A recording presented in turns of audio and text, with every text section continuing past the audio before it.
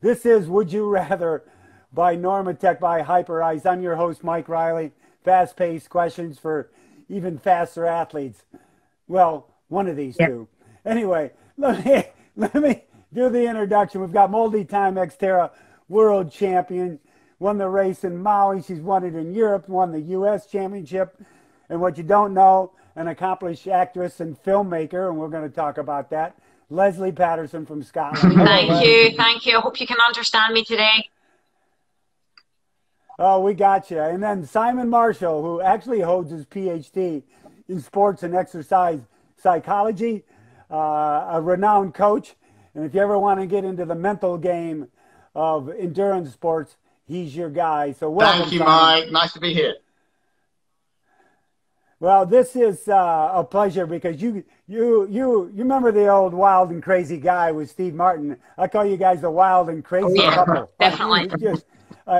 I love you. Love your lifestyle. Love what you do and how you approach endurance sports and approach life itself. But you know, during all this tough time, before we get started with the question and answers, how you guys been doing? Mate, I'm trapped in here with my husband of 18 years. How do you think I'm doing? She's like a caged hamster. That's the only way to describe it. That's right. She's going around on that wheel. Oh my God. Up, downstairs, up, downstairs, up, downstairs. Well, you probably had a lot of time to do a little writing, which is a good thing. I've been doing some of that, so that's great. Tell us a little bit about the screenplay of All Quiet on the Western Front, the great World War I novel that you guys finally, after 10 or 12 years, have had it accepted, and it looks like it's going to come to fruition. So it's a crazy journey. We got the rights to the novel. So all of my undergraduate and master's degrees are actually in theatre and acting and all things creative. And a lot of people don't know that about me. So if you want to see me acting in a stupid horror film, do not Google. Please do not Google my name in horror films. It's very embarrassing. Anyways, so yeah, we got the rights to the famous World War I novel. It's a German novel, and we adapted it into a new screenplay, and have spent the last 12 years trying to get this off the ground. It's incredibly challenging. I'd say even harder than an Ironman. And we finally signed a deal with Netflix. So we're going to be shooting the film in Europe next year. Yeah. So very exciting. Well, if you need an extra, I'll lose a little weight like a World War I soldier. That's okay? right. You can be dead German number 13. How's about that? Yeah, I'll do it. Just to say I was in a film with you guys. Yeah. All right. What we do is this is fast-paced questions. We go back and forth of would you rather. And what I'm going to do is start a little differently. I'm going to ask you, Les, some questions specifically, then go to Simon, and then we'll go together. So, Lesley, would you rather act in a film or write it? Write it. I don't want to put anyone else off. All right. Would you like training solo or with a group? Group. Group. Would you rather race in North America or Europe? Europe. What do you miss about Scotland, your home Haggis, country? of course. Have you ever tasted it? Yeah, I knew you were going to say It's that. awesome. It's great. Great post-racing food, man. You can't go wrong with it. Just never ask how it's made. Oh, that just blows my post-racing food question. What do you miss most playing when you were playing rugby with all the boys, besides kicking their I asses? miss beating them up. It was a great excuse to get close to a lot of boys. It was perfect. Yeah. This is what I have to deal with. I know. Well, what can I tell you? He's kept me locked down for a time. That's okay, Simon. Don't worry. We'll get to you. So what's been your favorite independent film that you acted in? Oh, definitely. So I acted in a horror film, and I had to get eaten in half by a chupacabra. Yeah, like one of those animals in the desert. Yeah. So, and we did this really stupid thing. I had to like kind of hang out the back of this minivan and pretend like I had to have my arms up in the air, and they kind of created a second torso for me that was all kind of ripped in shreds with loads of entails, and I had to kind of like pretend that this was my body and like scream and shout as I was eaten by a monster.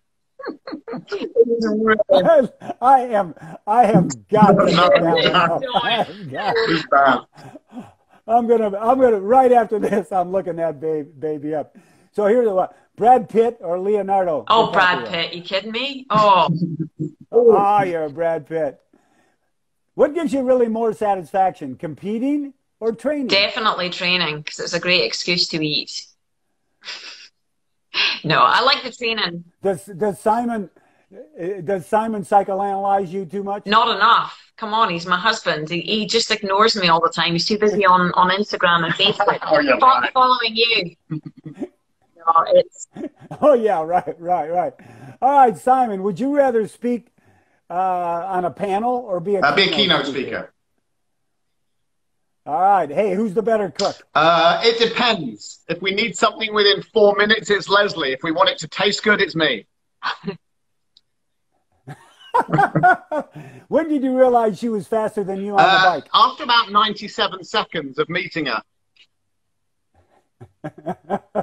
Who's the better driver? Oh, Lesley, definitely. He gets so distracted, it's horrible. Yeah, and I'm, hey, I'm from a mountain bike. Anyway, keep going. What's the next question?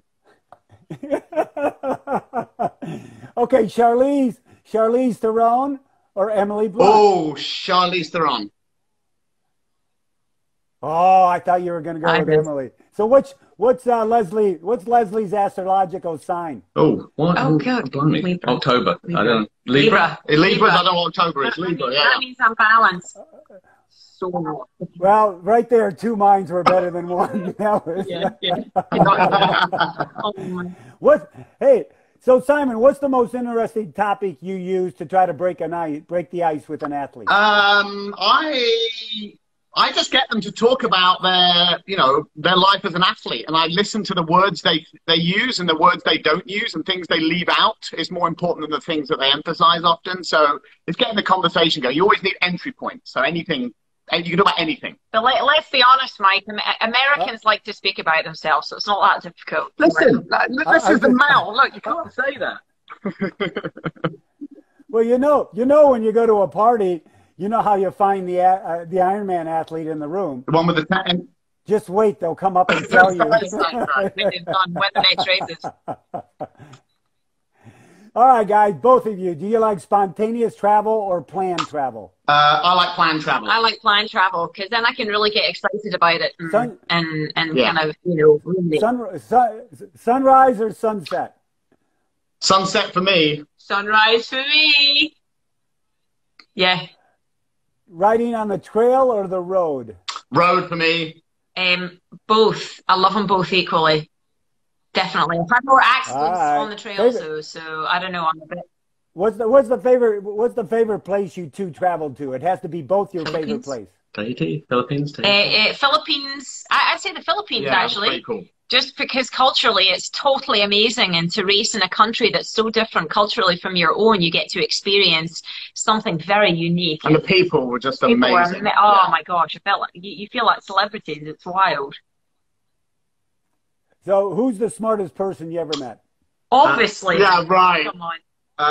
I've met quite a few smart people. Margaret Thatcher? Margaret Thatcher was pretty smart. Yeah, I met her.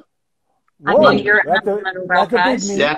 My grandmother from my uncle's side won a Nobel Prize for chemistry, Dorothy Hodgkin. So that was she was pretty smart. Hodgkin's disease and. Leslie, how the heck do you live with that? What I can't. You can't. You can't compete. Well, at least I can drop him on a bike. That gets him going. So, warm weather or colder weather for a hard race? Warm weather. Warm weather now. It used to be cold weather, Mike. I'm Scottish, so that used to be my bread and butter. Was the colder the better. If the rain was sideways, it was awesome. But now I hate that. I'm a total Californian wimp. So, would you consider your garage dirty? Or organized chaos? It's dirty because you know what? It's really bad. We don't have a toilet down there, and it's like 3 stories down. So wait, what? Yeah. So I'm often peeing in a box. What? Yeah.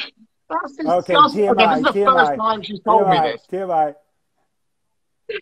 Hey, okay, pee in your wetsuit. Oh yeah. Oh yeah. I mean, dancing alone or in a crowd? Probably. Well, for other people's health alone, but rarely. In a crowd, so we can't show ourselves up. Probably. That's right. IPA or Guinness? It depends on your mood. IPA, I'd have to go with. No alcohol for me. I'm a sado. You know, she's never drunk. You're a sado, so I can't. Really, I love it. So, what's the worst bike crash you ever had? Man, so yeah, it was the day before a big, massive race, and I went over the handlebars. It was a World Cup mountain bike race. Went over the handlebars, and I broke my my hand and my wrist. So both hands were completely bandaged up. And let me tell you, trying to get to the toilet when you can't use either hand is a rather interesting proposal. Yeah, it wasn't pleasant for me. Well, no. Yeah, I was going to say, thank God for Simon, huh? So what's your favorite junk food? Oh, chocolate. No doubt about it. Pizza. So, Cadbury's Dairy Milk or Galaxy, like all the British or European chocolates. We have a British shop near us, so we go stockpile on that, and that's every evening. Oh, it's bad. So riding in a hot convertible race car or a Harley Davidson? Oh, Harley Davidson. Si's got a Harley Davidson. I know, I got that picture. What's your most embarrassing race moment? Okay, so I can tell this on fora, so I know. Yeah. Lesley was doing a running race, a trail cross-country race, and she put it this way: she needed to go to the bathroom, number 2, but didn't want to stop racing because she was in the lead. So about 100 meters before the finish, she started to just go to the toilet on herself, and then no one knew this, so she just kept running through the finish line and just kept running. And I looked at her, why did she keep running? And then I didn't realize it was muddy out there. Where was the mud? It was dry. It was Southern California. And she just kept on a straight line, and we never saw her again for 10 minutes. She came back completely soaked. She'd been in the toilet, taken all her clothes off, washed them, and put them back on, and went onto the podium. It was either, win and shit yourself, or lose and pop into the bushes. Well, one time at a finish line, we had a champion come in. She comes to the finish line, turns around to wave to the crowd. I saw what I saw, and I wrapped a Mylar blanket around her, and she goes, "Mike, I'm not cold. I don't need a blanket." I go, "Oh, I know you're not cold, but you need this blanket." And then she realized. Oh yeah. So, hey, action film or a love story? Love story. Yeah, our favorite film of all time is Love Actually. Come on now. I love it. That was on the other night. I love it. Jimmy Fallon or Jimmy Kimmel? Jimmy Fallon. Jimmy Fallon. How about Phil Liggett or that guy on the microphone in Hawaii?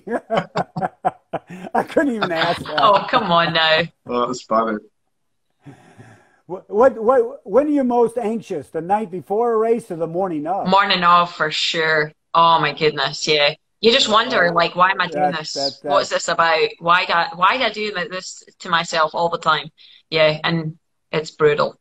Never changes. You just get through it. Simon, besides Lesley, who's your favorite female pro triathlete? Probably either. It used to be Jodie Kanama, because we're good friends of our Kunama. I love Heather Jackson, of course. Always root for Heather, friends of ours and stuff. So, yeah, there's lots to choose from. So there's a good question for you, Lesley. Heather or Waddy? Oh, man. I don't know. Waddy to drink a beer with, Heather to go for a ride with. Or maybe we should flip-flop that, actually. That was a great answer. Exploring new places on a bike or on foot? On foot. Absolutely. I love doing it when I travel.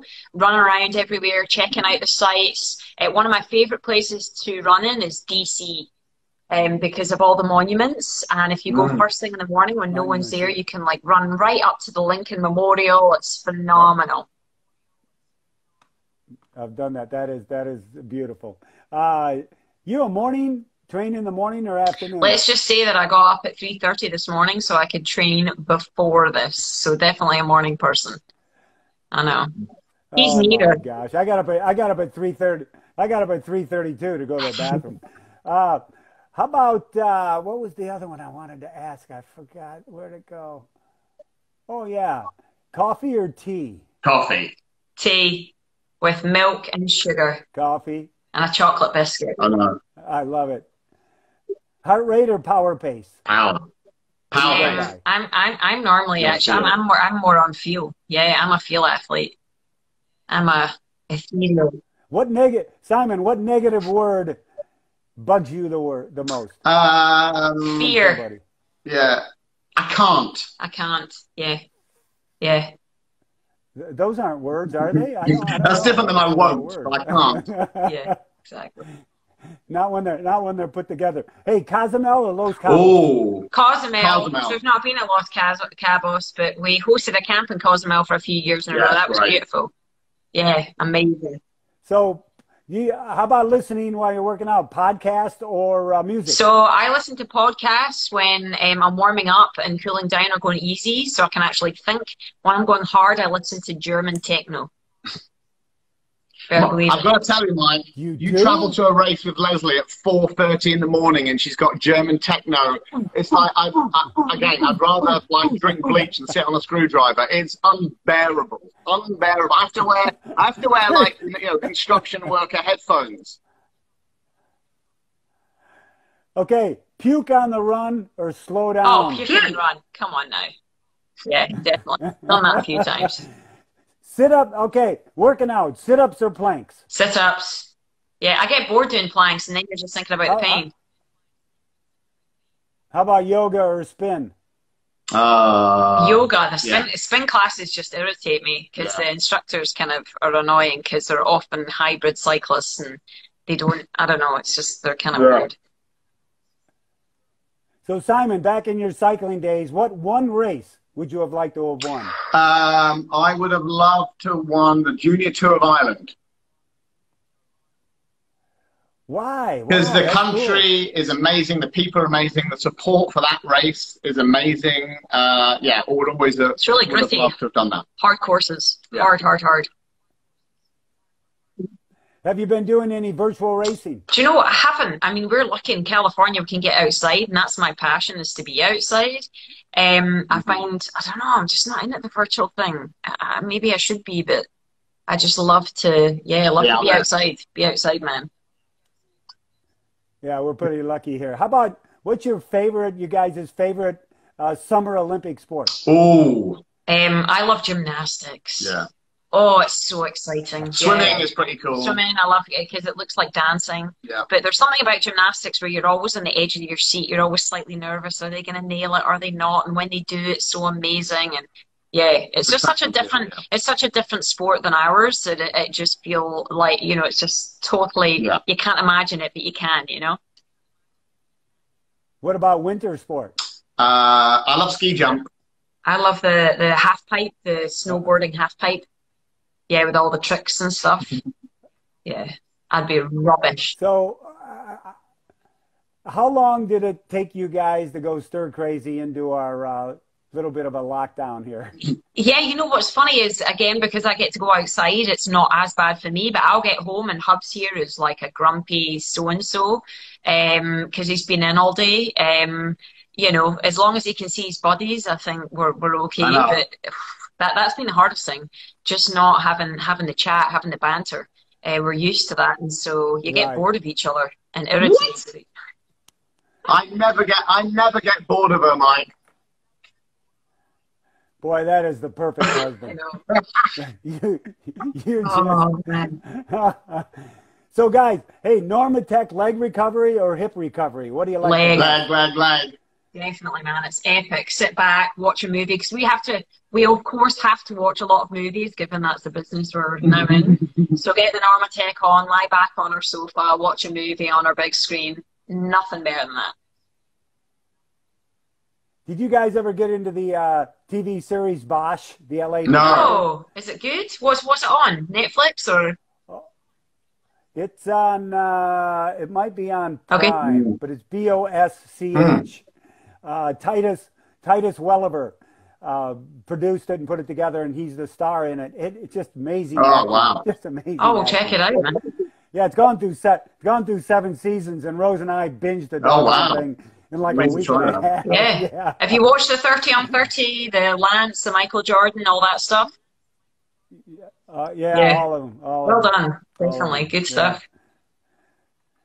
So have you done more in-house cooking or takeout during this? We've probably done a mixture, haven't we? A lot of DoorDash and then cooking. It's just occasionally it's just nice to we're stuck inside and to feel like you've got, a big thing for us, and in fact we've done a lot of talks on this, is you need to give yourself rewards. You need to make sure that every day that you have some structure, routine and reward to get you through this time, to get those dopamine surges going. And so the reward of, take notes hubs. So the reward of kind of having takeout makes it exciting, but then we've also done a lot of, like, we've tried cooking some different things.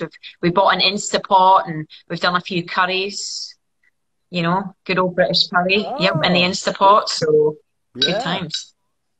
Wow. So how much? We're about done with the questions. I mean, the last one was late night ice cream or late night cookies. Oh, ice cream and cookies together. What are you talking about? You get cookies. With a little magic shell. Exactly. When you're an all or nothing person, of course, you're going to choose both. Exactly. Well, I haven't had magic shell in like 10, 15 years. And Graham, our grandson, he'd be 6 years old in November. He got into it. Andrew bought him, and he comes to the house to stay over the weekend. Papa, you don't have any magic shell. I go, oh my God! I went right to the store and got a magic. Oh, that's funny. So good story about Mike here is how we really got to know you was because your son, your daughter, and son-in-law were our neighbors for what, 8 years? Crazy. Yeah. Crazy. I know. And good friends, yeah. Matter of fact, it's my little girl's birthday today. Oh, no. How old is 37. 2 years? 30. She's 37. Granddaughter. Yeah. Wow. I know. Ancient. So, guys, what's your advice? Because I know a big part of your life is humor and being able to laugh at yourselves, laugh with others, and sometimes, I think all the time, it's probably some of the best medicine you can kind of give yourself, isn't it? Yeah.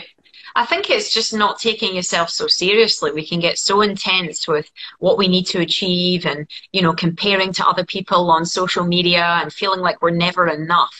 And I think it's just this time for us has really been reconnecting with our families, albeit, on Zoom or however, and being grateful for what you do have, because you see the world around you and the people that don't have things. And all of a sudden, the small little things that used to bother you, like, oh, I didn't hit this power number or that power numbers, all of a sudden kind of pilfers away, right? And you're like, okay, let's look at the bigger picture here. What's important? What do we love about what it is that we do and the people around us? And how do we create that awesome support network to make sure that we keep in that mindset? Yeah. Isn't it? So absolutely. In fact, you've only got to smile for a few minutes and your whole brain chemistry changes. So smile, even if you're rotting, miserable old fart inside, smile and eventually you'll start to feel better. It's amazing when people come across the finish line at Ironman races.